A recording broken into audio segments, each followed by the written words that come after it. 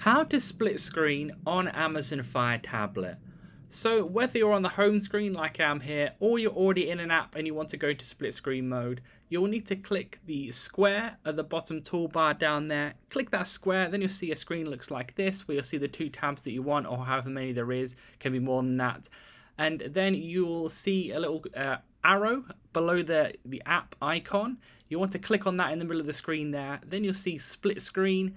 Just click on split screen there, and then it will kind of go into the mode like this. You can kind of move it around. You can have more than one tab open there if you want to, so move them around as you want to. And you can see that little square has turned into like half a square like that, so you can see and use both of those apps in there like I do. And if you want to remove them as you would regularly, you can click that little square and then push up on it, and then it will kind of remove that app from use. Then you can put another one in there by clicking one of the other apps or something like that, etc. Then you can kind of go ahead and remove the other one if you want to by kind of dragging it open, and then you can see it by itself like this. So leave a like on the video if that helped, and subscribe for more helpful videos.